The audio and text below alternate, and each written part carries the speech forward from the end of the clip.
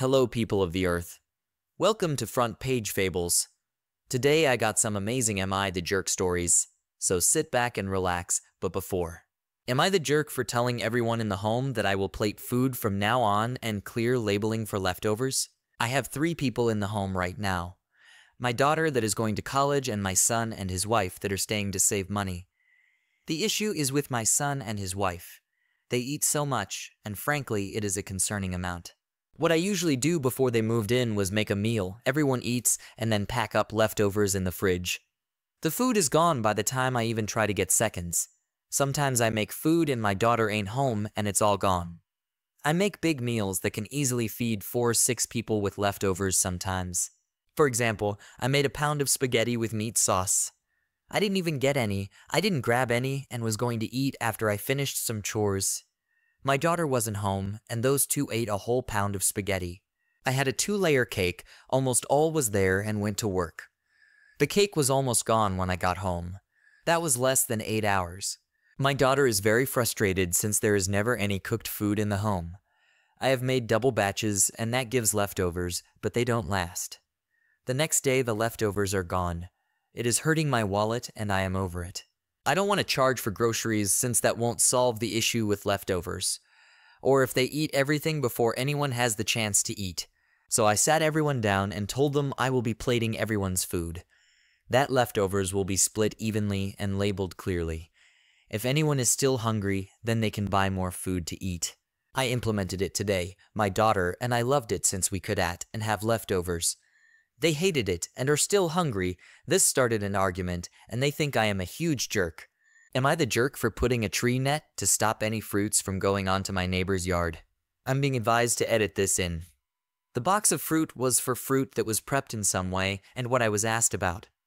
My wife was asked for the fruit as a whole. It was when he came to me that he asked about the fruits that were prepared. I thought it was implied because of how the topic differences between me and my wife.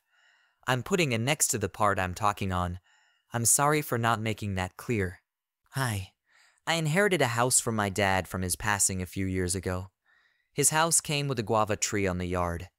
The tree has been there for a good portion of my teen years and is special to me.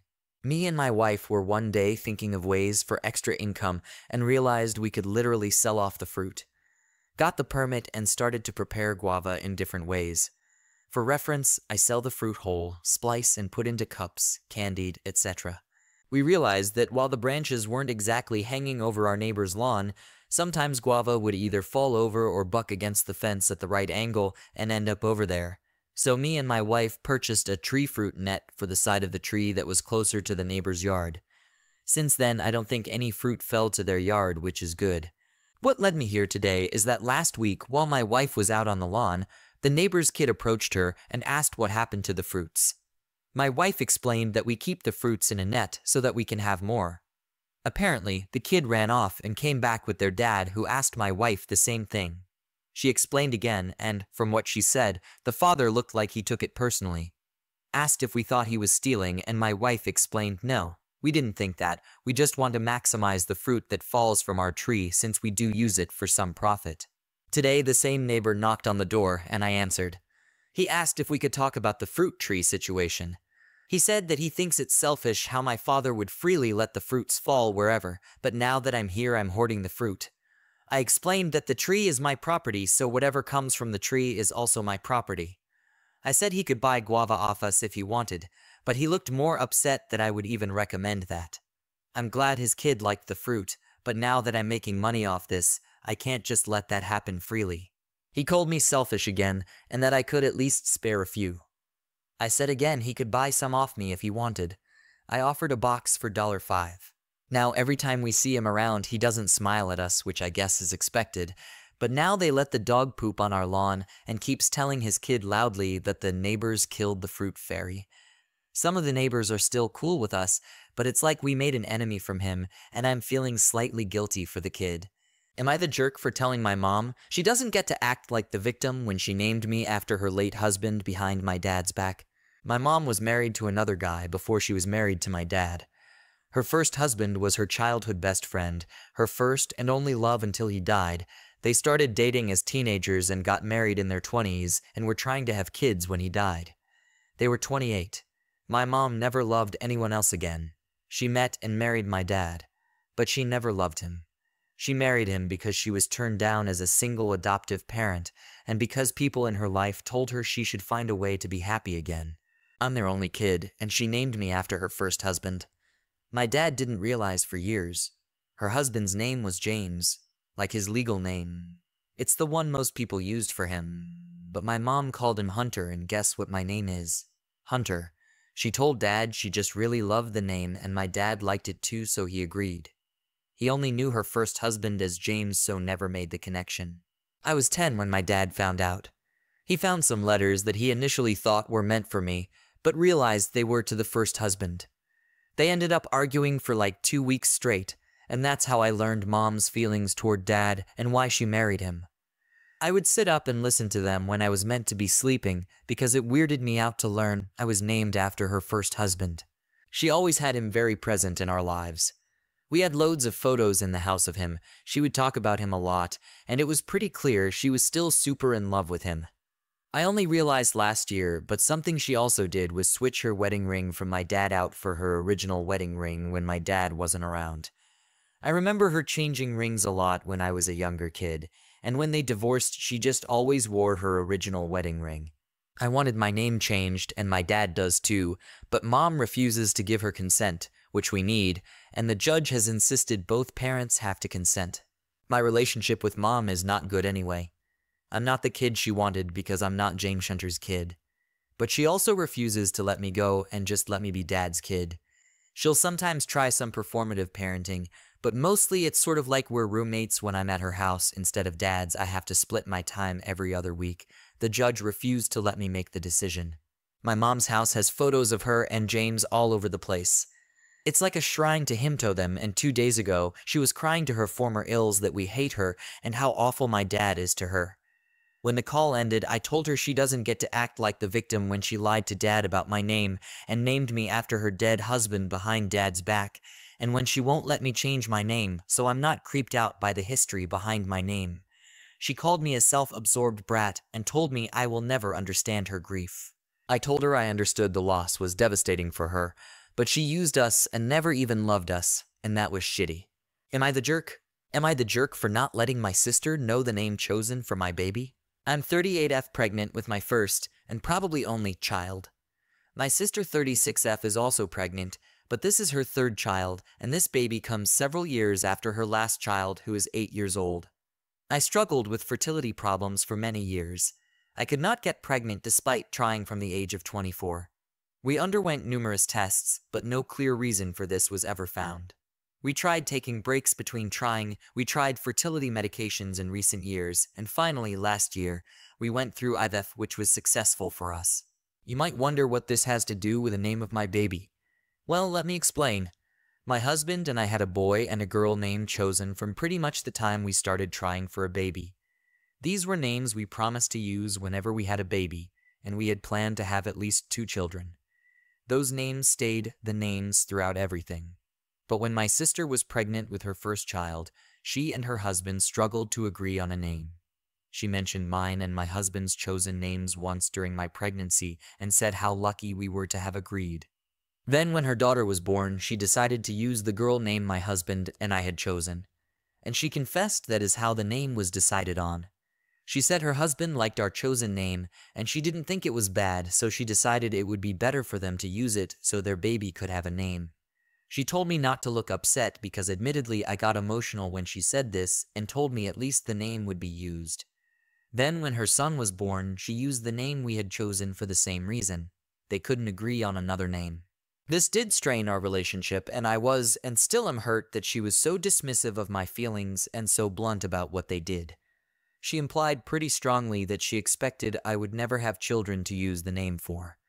Then a couple of years after her son was born, she made the comment that we agreed so easily we could find another name if it worked, implying that we should not use the names anymore.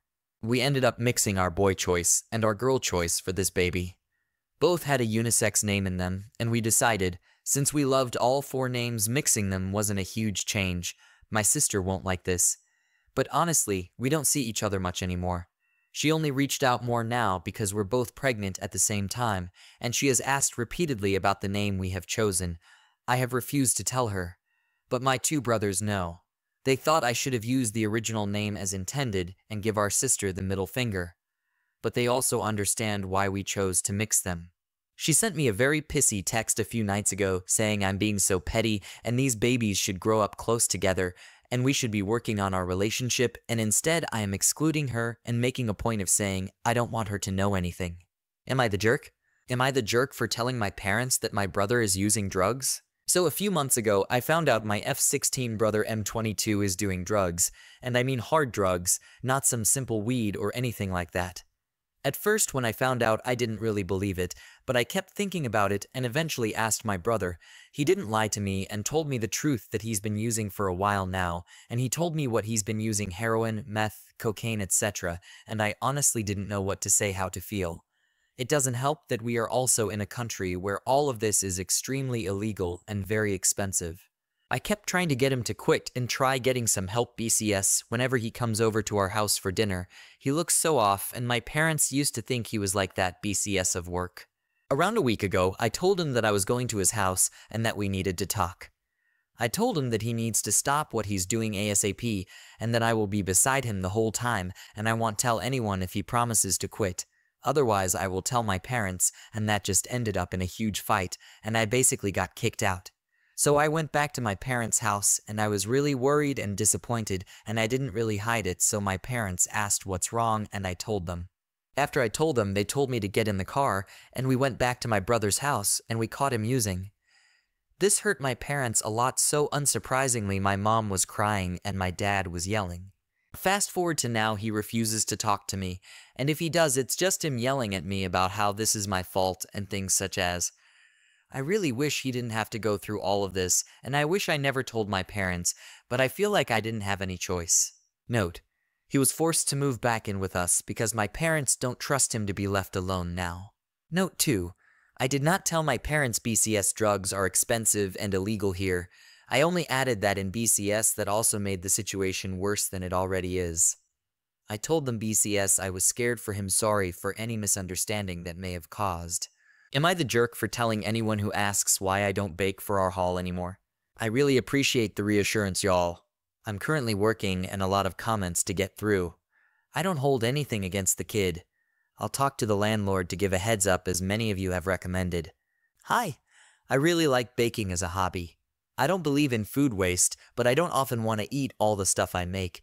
The best way I can describe it is that I love to bake, but when it comes to eating, I'm just like meh. I'm not sure how to describe it. Anyways, I normally give my baked goods to friends and family.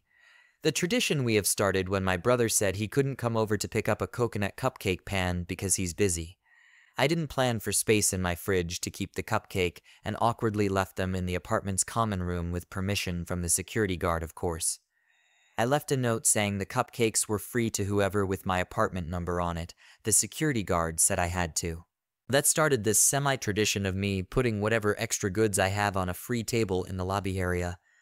Others started to do it a little too. It has worked well so far. I like the environment it has created. Problem came: one of the neighbors knocked on my door. She introduced herself, said she's from another apartment floor, and that she, in a visibly upset way, was very unhappy with me leaving unattended food out. One of her kids, allergic to peanuts, had some of my peanut butter brownies. I got very nervous hearing this and apologized. She said it was fine, but wanted me to pay part of the cost of getting her child help. I asked if we could talk it out, and she agreed. I agreed to pay for the cab she took back and forth to the hospital, which I know if getting off easy for what happened. I apologized again, and she said all was fine, but to please be extra careful. Since then, I don't leave any food out at all, because that situation made me nervous. I know it wasn't the worst that could have happened, but still. My hall neighbor, let's call her Lily, asked if I was okay, noticing that it's been a while since I put anything out. I just told her that after what happened with the peanut butter allergy issue, I don't feel comfortable doing that anymore in case something like that happened again. Now, I didn't know Lily knew who I was talking about just based on saying the allergy issue. Specifically, they knew which kid I was talking about because they saw him take some. I guess Lily spread the word around because I got a knock from the lady again, and she asked why I told everyone to blame her. I explained that I did not blame or tell anyone to blame her in any way. One of our neighbors asked why the tradition died off, and I only said because of the allergy incident, but I never mentioned specifics like who at Washoe they looked, etc. She's mad and says I did that purposefully and will be speaking to the landlord to make a report. I apologized again and said I swear I did not mean for this to happen, but she stormed off. I'm not exactly sure what to do now. I don't hold anything against her or the kid, and I'm pretty mad at Lily for this shit right now. Am I the jerk? Am I the jerk for letting a 16-year friendship go? I have been friends with Amy 24F since I was 10 years old. I am now 26. In 2022, I began hanging out with my now boyfriend 27M. For context, the beginnings of my relationship were rocky. Both myself and my current boyfriend made mistakes early on before getting serious and have since moved on from them. This past March was my birthday, and I was so excited because Amy was coming up from Florida to spend it with me. Months prior, I had made a plan with her and all of my other friends, 4 women, 3 men, not including my boyfriend, to have a murder mystery style party at my house. Everyone was on board and coming until 2 weeks before my birthday. She called to tell me that if my boyfriend was coming, she would not be coming. She told me she didn't want to give me an ultimatum, but either she came or he came. Her dislike for my boyfriend stems from past arguments between him and I, but nothing that I would consider worthy of being so angered or upset by him that you can't be in the same room for a few hours to celebrate me. I also think, to an extent, it's none of her business what I choose to forgive my boyfriend for. He is not abusive in any way, emotionally, physically, or mentally, but even if he was, I don't believe the best plan of action is to isolate your friend.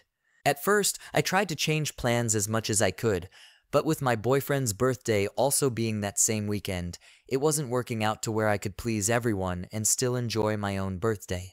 I ended up texting her, letting her know that plans had basically all but fallen through, because with all the changes, most people could not come anymore, and I wasn't going to leave my boyfriend alone on his birthday when he spent my entire birthday spoiling me.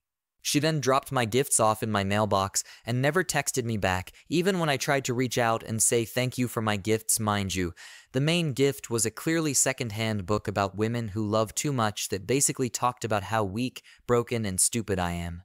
To this day, I have not heard from her. I can't tell if I AITA for letting this friendship go, but I also don't feel like I've done anything wrong.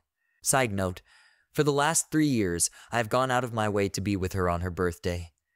Last year, we went to a 4-day festival for her birthday and a dinner when we got home.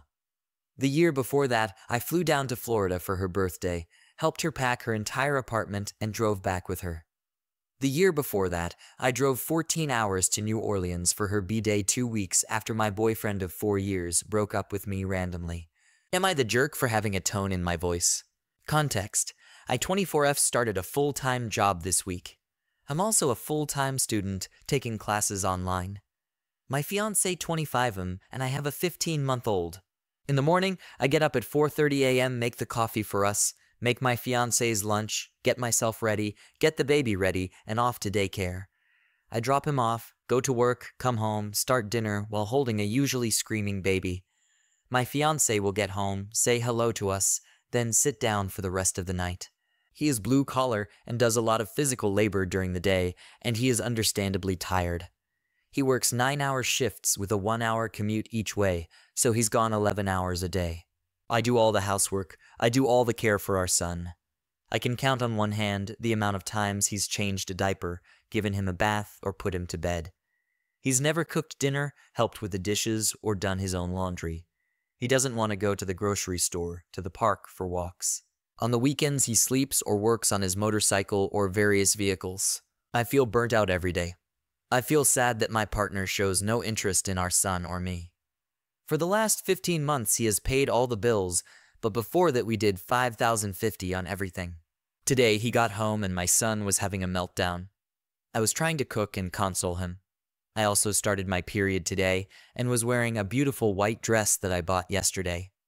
The first new piece of clothing I've bought for myself since having our son, and I was worried I was bleeding through the tampon onto this dress.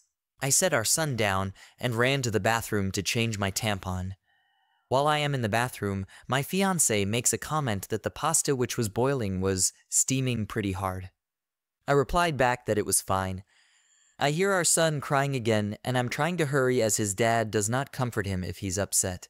My fiancé then said, "F you, you're a stupid bitch." I was genuinely confused, and he screamed at me that I had an attitude when I was in the bathroom. I explained that the tone wasn't intentional and what I was doing. He called me a cunt, didn't eat dinner, and went to bed.